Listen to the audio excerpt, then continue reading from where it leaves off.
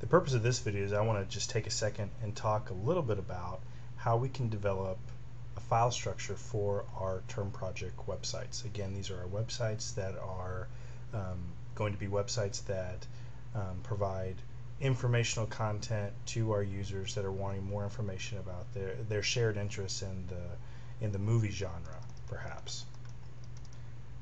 So we're going to be chatting about how the structure of the root folder and perhaps putting some other folders within that root folder to contain all of our content.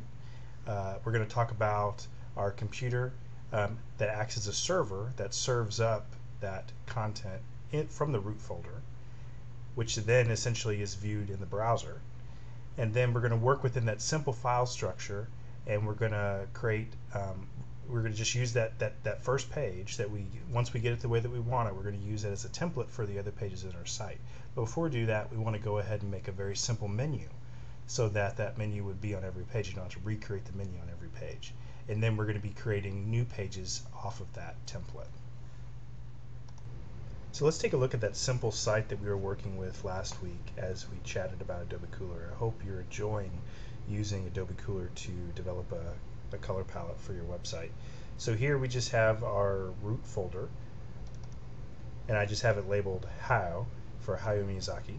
And so within that folder, if you remember last week, all we had was just a simple HTML page, and then we had our background image.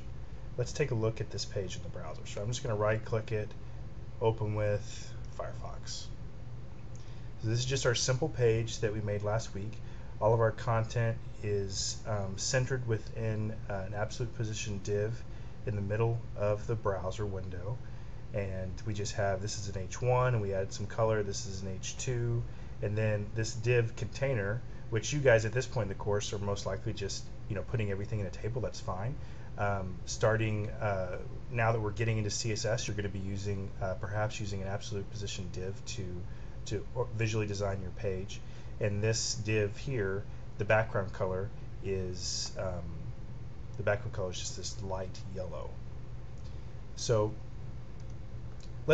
what we want to do now that we have our first page created, what we want to do is we want to have a menu up here that can allow us to navigate to our other pages. It's totally up to you on how you want to do your menu. Different students in the courses do their menus in different ways. Maybe you want a left menu, maybe you want a top centered navigational menu. I've even seen students do right menus. Either way, you also most likely would want to have a menu of some sort over at the footer, so when the user scrolls down to the bottom of the page, they would then have access to navigational areas, navigational buttons or tabs or something to go to other areas of the site and not have to scroll back to the top. So I would suggest just taking a look at what your other sample sites, example websites are doing. Are you finding that the movie genre websites you're finding are most of them having their menu up at the top of the page? Are they have them over here at the side? And then trying to piggyback off of that, because if you drastically change your web design, your site's design from what the mainstream is, there's a chance that one, it could be really good because your users might think that, wow, this is really innovative, this is something different. But most likely what can sometimes happen is that your users will think, oh, this isn't the site that I'm looking for because it doesn't look and feel like similar sites, or it doesn't look and feel like what they were expecting. So let's go ahead and work on that menu. So what I want to do is I want to open up my page in Notepad++. So I'm going to right click on this, open with Notepad++. So now I have my page in Notepad++. So let's go ahead and make this our home page. So what we can do first off is up here in the initial content up at the very top of your HTML document. Sometimes people call it like the header information. Instead of calling our home, because we want this to be our home page, and so instead of calling it Hayao, let's call it home. So now we have our home page set up as a title. Now let's go ahead and file, save as, and we're going to save this as index and hit save. I saved it as index is what, by labeling your files as index, that then will whenever a browser goes to the root level, let's say our website was called hayaomiyazaki.com, whenever they go to that directory, that root level, then the browser knows to automatically open the index page within that root level. So you could have hundreds of pages within your root level, but as long as you have that index page, it will automatically know to open that. Now, I wouldn't suggest having one labeled index.html and also one that's labeled home.html, because some browsers actually allow the use of home.html to open up. But it's best practice these days to label it as index.html. So now let's take a look at this in the browser. Open with Firefox. So now we have, this is our page that we had a second ago. All this one is just zoomed out a little bit. So essentially we had the exact same page. Now this one's just called index.html, and this one was just called Hio. Now we don't want to use this Hio anymore, so we can actually go and close this out, open up our folder, and we don't need this anymore. So we're going to go ahead and just hit delete and hit yes.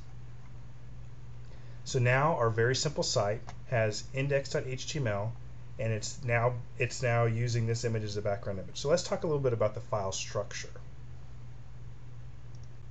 Now I know that my website's going to have many images, so the first thing we might want to do, because I'm guessing that your sites will do the same thing, is go ahead and create a specific directory for images. Because what we want to do is we want to keep our site folders as neat and organized as possible. So I'm just going to right click, and I'm going to go to new, and I'm going to hit new folder, and I'm going to create a directory just called images. Notice how I'm not using capital letters, special characters, or because you want to eliminate as much confusion that the browser might have as possible. So that's why this is all lowercase. I'm not using special characters. I'm not having spaces. If you have spaces in your file names or even your directory folders, the browser will communicate those as like %20. We don't want to do that because that could just cause problems. To communicate spaces between names in a file, if you wanted to do that, you can use just a dash, or you can use an underscore.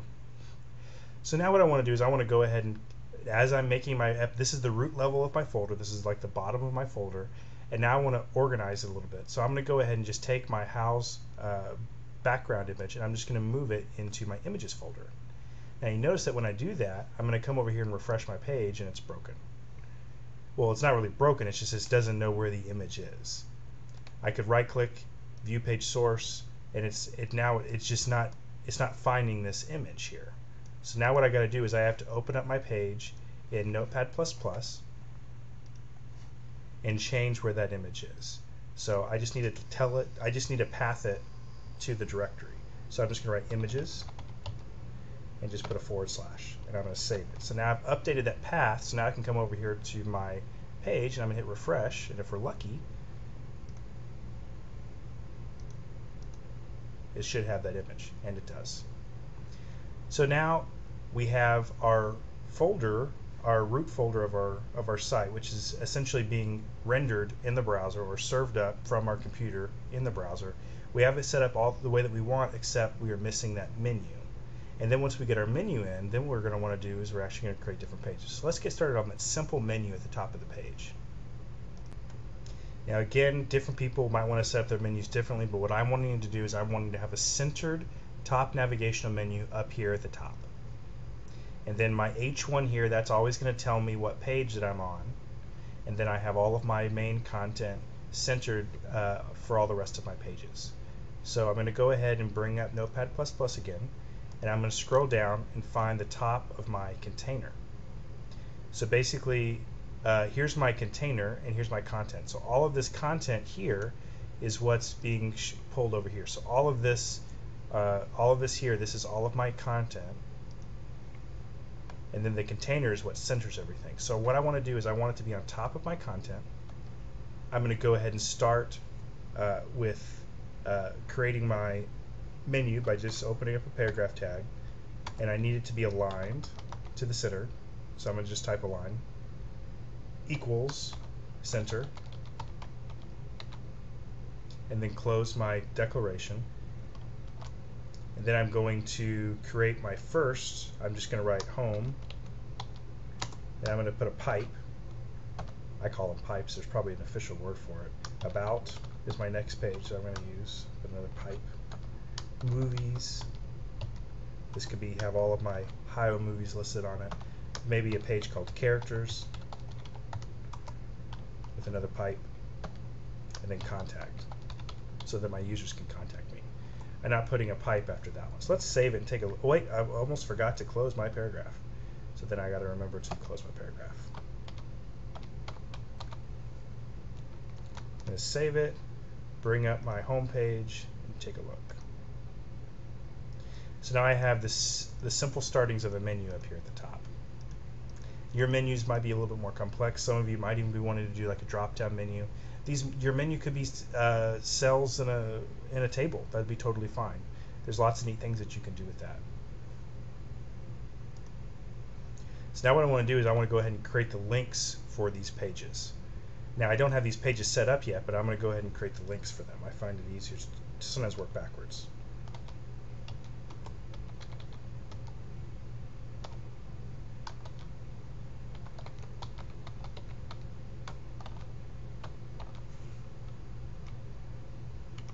I don't want my pipe to be part of the anchor.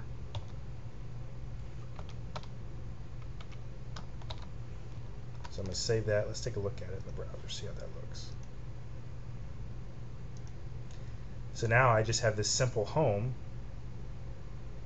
and it's going to home.html, but remember what my home page is actually called? It's actually index.html. So I made a mistake, so let's fix that. You'll find that you'll probably make lots of mistakes as you're going through and building your page from scratch.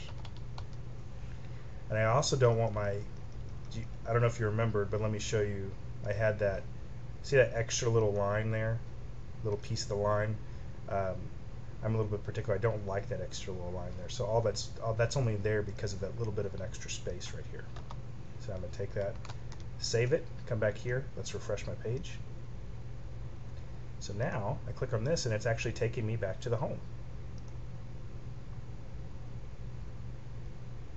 So let's keep working. I'm going to do the same thing for my About page.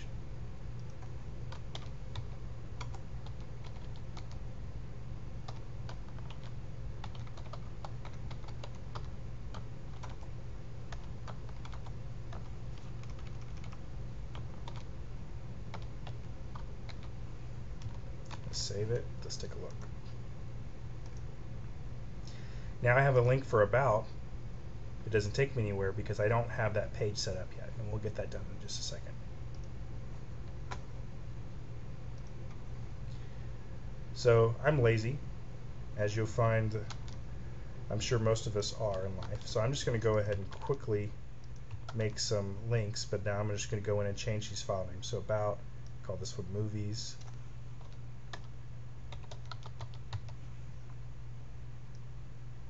Call this one Characters. Make sure not to spell characters. And I'm going to call this Contacts. Now all I have to do is go in and close all of my anchors or my links, whichever way you want to call them. Oh, don't have that extra space because that would add that a little bit of an extra line.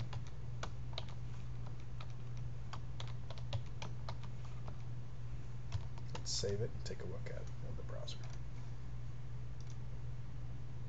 So now I have all these pages set up, but they don't go anywhere because I don't have those actual pages made yet. So what we can do is we can actually make our pages from within our folder structure that we've been developing. So all we have to do is we can just right click on a page and hit copy. And then if we paste it, then we just basically get a copy of this index page. So what I can do is I can actually change this to be called About. Make sure caps is off. Paste another one in. Call this one Movies. Paste another one in. Call this Characters. Paste another one in. And I can call this Contact. So now let's refresh our browser. So now when we actually click on About or click on Movies, we get those pages. They're not set up exactly the way that we want them, but those pages are actually there.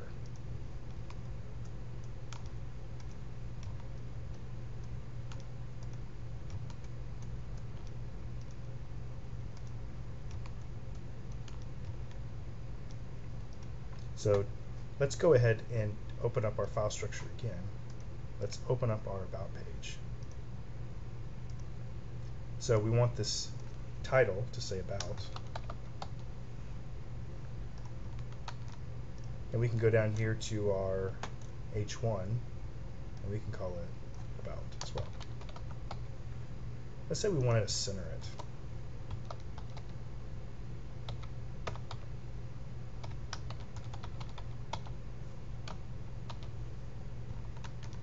So now when we go to our About page,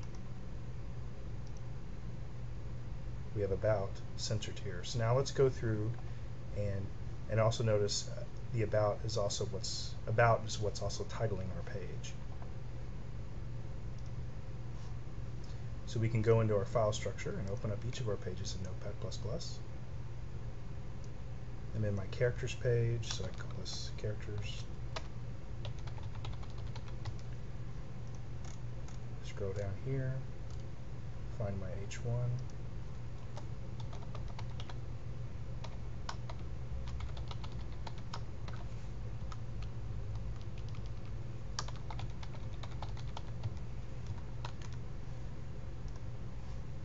Open up my contact page.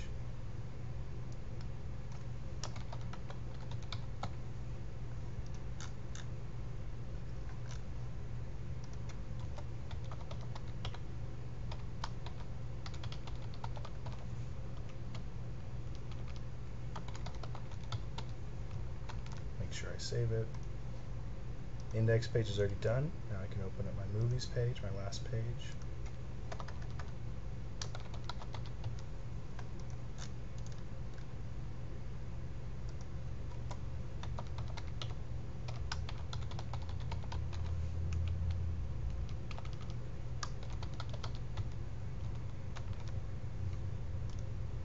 Refresh my browser. So now when I go to these pages, it says movies, or characters, or contact, or home. Let's make sure we update that. Can't believe I forgot that.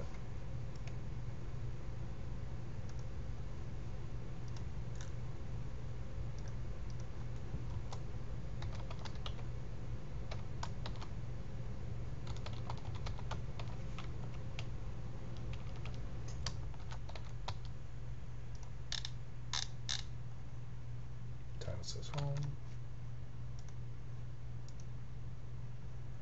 So now we have our simple site set up. Now again, obviously the content here would all change. On your pages you might have embedded videos, you might have different movies, maybe you want to have a different background image for each page, maybe you're going to have just different content here. On your contact page, actually this is probably where you're going to have your form, but there's lots of other styles and things that you could do with these links. Perhaps like I mentioned before, you could have tabs, all that kind of stuff. But again, I just wanted to chat about having a simple, organized file structure. So all of our images for our site are all going to be in the images folder. All of our main pages are here at the root level. If you're actually storing videos on your site and not embedding them, you'd want to have a videos folder. Eventually, when we actually migrate our CSS to being an external CSS, you're probably going to want to put it in an include folder. I always just call it INCL or INC. Some people call it a CSS folder. Either way, eventually we're going to be creating a directory within your site, and you're going to call it include or something, and then in there, that's where you're going to have your external CSS, so you can control the visual design on all of your pages, rather than having each of them with this embedded style sheet up at the top. So what we're eventually going to do is we're going to clean this out so where this isn't on every page, and we're all going to have them all on one external sheet, so we can just make updates to one external CSS, and they would then impact all of these different pages. So good luck developing your file structures this week, and just make sure you let the class or me know the questions that you have.